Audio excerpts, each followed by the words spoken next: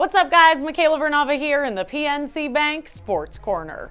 October 28th is a special day for Red Sox fans across the country as it marks the anniversary of two different World Series championships.